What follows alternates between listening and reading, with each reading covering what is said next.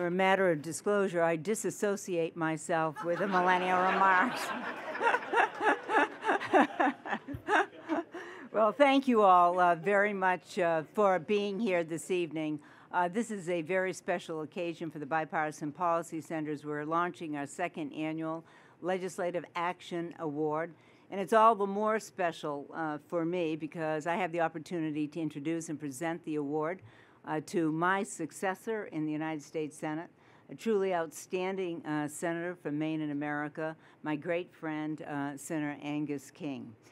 Before I begin, I also want to congratulate as well Senator Cory Gardner, who's a friend and neighbor, for being a bipartisan champion as well in the United States Senate, and to the other awardees, Representative Ruiz and Representative Brooks.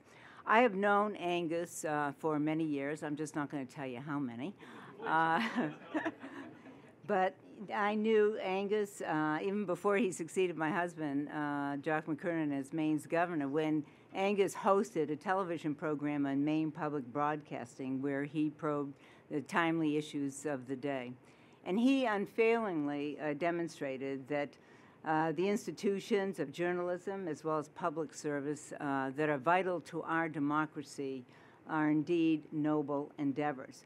I have to say I was always impressed that Angus, having been around so many politicians on his show, that he still decided to run for public office. But we are enormously grateful for that, Angus. As Jason has described the award, it is to honor those who serve as a template for how the legislative process works, particularly in this time of political gridlock and dysfunction. You know, in the United States Senate, it is designed specifically by our founding fathers to be a refuge from the passion of politics where the political fires are to be tempered, not stoked, a place for distilling the vast array of opinions and ideologies in America in order to forge solutions to address our nation's most urgent problems. That's why it is so essential that we celebrate those like Senator Angus King, who value compromise and consensus building as indispensable to functioning government, making government work, because that's essentially the spirit and the essence of public service. You know, I always say that there are only 100 members of the United States Senate, and every voice and every vote matters, because every senator not only represents their state, they represent the country. And that's why we're so fortunate to have Senator King, who continues the legacy that I and Senator Collins, who's a bipartisan leader in the Senate as well, inherited in the legacy from legislative giants who represented Maine, Senators Margaret Chase Smith, Ed Muskie, former Senate Majority Leader George Mitchell, who was also the co-founder of the Bipartisan Policy Center, as well as Bill Cohen. These were examples that we followed in the tradition of being independent and doing what Maine people expected us to do, to believe in what we were doing, but doing it in the right way and for the right reasons. And Senator King, throughout his tenure in the United States Senate, has not disappointed. In fact, he's been an exemplar of that legacy. He is serious, he's committed, he's effective, and he's a principled lawmaker who, as an independent, has caucused with the Democrats, and yet ranks in the top echelons of the Senate in the Lugar Center's Index for Bipartisanship. And most recently, as a member of the Senate Common Sense Coalition, he and Senator Rounds have introduced a bipartisan measure to protect the Dreamers, as well as strengthening America's borders. It's a proposal that actually proves that ultimately tough political trade-offs can result in smart policies. He was integral, as well as part of the coalition, to reopen government during the shutdown that occurred this year, as well as the one that occurred in 2013. He's teamed up with Senator Hatch on legislation to expand financing opportunities for small businesses, families, and entrepreneurs. He's joined Senator Rubio, Senator Burr, Senator Collins, and Lamar Alexander in introducing legislation that restructures the federal student loan repayment program. He's also, as a key member of the Senate Intelligence Committee, has partnered with Senator Jim Risch to introduce legislation to protect our nation's energy grid from cyber attacks. He has been a voice of reason on an array of key issues, whether it's national defense or national security or domestic issues. And believe me, I think as we all well know, we need more voices of reasons in the United States Senate and in the overall United States Congress. So for this and more, Senator King embodies the spirit of our award because he places above all else the best interests of this country. So, Angus, for your stellar contributions,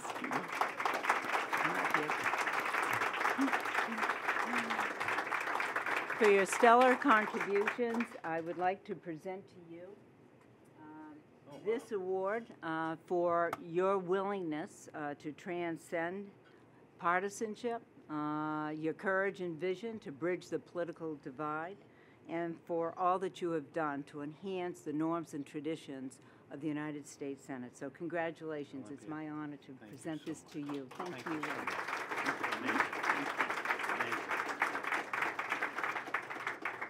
I love succeeding Olympia. Isabella, where are you? Where's Isabella? Come on up here.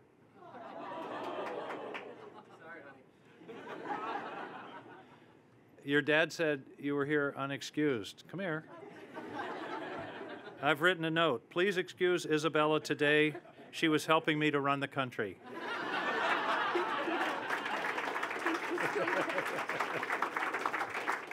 I don't want anybody getting in trouble on my behalf. Well, you have no idea what this means to me. First, to be presented this award by one of my heroes, Olympia Snowe. She and I go back to when she was a state senator in Maine and one of the most effective members of the state Senate. Then she was in the House, and then, of course, in the Senate. And periodically, and this is true, I've never said this to you before, Olympia, periodically, after I was governor, people would say, well, have you ever thought about running for the Senate? And my answer always was, why should I? We have two great senators.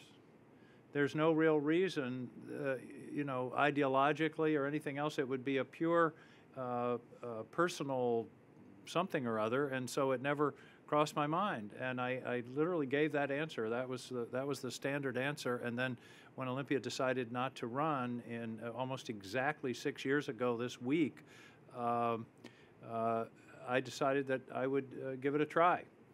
And the reason this means so much to me is it captures exactly why I did it.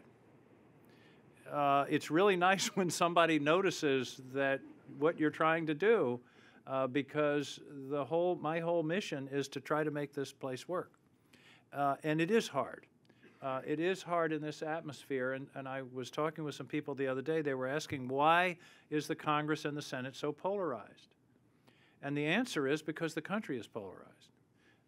And there are a multiplicity of answers, but really one of the answers is that we have such a hard time in this country getting to consensus because the citizens who elect the representatives are also polarized, and there are these strong views one way or the other. And all of you are thoughtful people that are interested in public policy, and I will share with you what I think one of the principal problems is. I'm afraid I don't have an answer. I hate identifying problems without an answer. But I think one of the problems in this country is that we don't share the facts. When I was a kid, we all got our facts from one person. Who was it? Isn't it amazing everybody gave the same answer? Walter Cronkite. And now, of course, we get our facts and our information from so many different sources, and I learned a new term a couple of years ago that I think really applies. It's called confirmation bias. And confirmation bias is the human natural tendency to seek out information sources that agree with where we already are. So if you're conservative, you watch Fox News, and if you're liberal, you watch MSNBC. If you can't make up your mind, you listen to NPR. But seriously, if we can't establish a common understanding of the facts, whether it's of immigration or guns or budgets, it's almost impossible to reach a solution. On the other hand, it's been my experience, once you get everyone around the table and all the facts are out, the solution, the policy becomes almost self-evident. So that's one of the struggles that we have. There's a second struggle that we have that I think makes our work so difficult. And I thought about this because I worked here 45 years ago. In the early 70s, I was a staff member in the U.S. Senate on the Committee on Labor and Public Welfare. And I've tried to think about what's different today from what it was then, because that was one of the great Senates. The committee I worked for had Jacob Javits and Bill Hathaway and Walter Mondale and Bob Taft and Ted Kennedy. I mean, this was a really amazing group of people. I will digress and tell you one story. In the midst of one of our markups, one of the staff members came in from an anteroom and said, I hate to interrupt the meeting, but they just interrupted the Mets game, the Mets playoff game, to announce that Vice President Agnew has resigned. Dead silence. Nobody knew what to say. Until about 20 seconds later, Walter Mondale said, "What was the score in the game?" It was one of the funniest moments of my life. But I worked for the committee then, and the Senate worked then, and I've asked myself what's changed. And here's an interesting thing that's changed. And if you want to talk about the Bipartisan Policy Center and how we might be able to fix some of our politics, the difference is in 1975, everybody lived here. And the Senate schedule was Monday to Friday. And today the Senate schedule is, as Corey knows, the first vote is Monday afternoon at 5, and the last vote is Thursday afternoon at 1 or 2, and everybody goes home. And so there are literally no, or very few, in the way of social relationships where people can get to know each other and build relationships of trust and confidence, which is how you make difficult decisions. You can't make an agreement on a difficult decision with someone you don't trust or who you don't know. And so this is, I believe, it's funny that a mechanical thing like the schedule would change. My wife, Mary, is in Maine. I think, isn't your family in Colorado, Corey? Corey's family's in Colorado. Brian Schatz, the senator from Hawaii, goes home every weekend. Wyoming, Colorado, Oregon, Florida. And the result is that we very rarely have any time together other than the intense cauldron of committee meetings and floor votes during those really three days plus a few hours. I have my own little project on this. Mary and I bought a small house on Capitol Hill, 908 square feet. I say that because one of the local political newspapers said it was 9,080 square feet. Which I really had to correct before it got back to Maine. But 2 blocks from our house is Kenny's Smokehouse. So about once every 6 weeks, my office calls around to a random group of senators, always bipartisan, and says, you want to have dinner with Angus on Tuesday or Wednesday night, whatever it is. I call Kenny's, 2 racks of ribs, coleslaw, beans, and mild on the side. That is the catering, you see. I pick that up on the way, and we have dinner. And I've had now, I think, about 50 or so senators, everybody from Elizabeth Warren and Chuck Schumer to Ted Cruz and John Cornyn, just to pick a random group. But here's the point. At one of these dinners, 2 of the senators were sitting there chatting, and one turned to me and said, I've seen this guy around here for 8 years, and this is the first time we've ever talked. Now, think about that for a minute. How can you possibly expect us to solve immigration or the budget or any of these difficult issues when people literally haven't talked? So I think that's something that we need. If I was in charge, through some oversight, I'm not, but if I were in charge, I would say let's work Monday to Friday just like everybody else and go home every 5th week to our district And you know, I think it would really change the way this place operates. In the meantime, I'm going to keep having my dinners, and Corey and I'll keep hanging out when we can together and chatting. But it is a problem. And I guess finally, I want to say, my wife Mary says I say finally too much, it gets people's hopes up. I want to say how much this center has meant to me and my office. The staff, the people of this center were instrumental in helping us to forge the compromise on immigration that came this close. And if it hadn't been for the work of this group, I don't think we could have gotten there. They've worked with us on the budget, worked with us on school funding. It has really been, I just want, if there are any board members here of the Bipartisan Policy Center, your people are doing good. You're doing exactly what I think this was established to do, and that is to help us with the facts, the data, the background, the policy arguments on both sides to find solutions. And every now and then it happens. We're about to pass a banking bill. That was a heavily negotiated compromise. It has 15 or 16 or 17 Democratic sponsors, myself, and a lot of Republican sponsors. It's probably going to pass.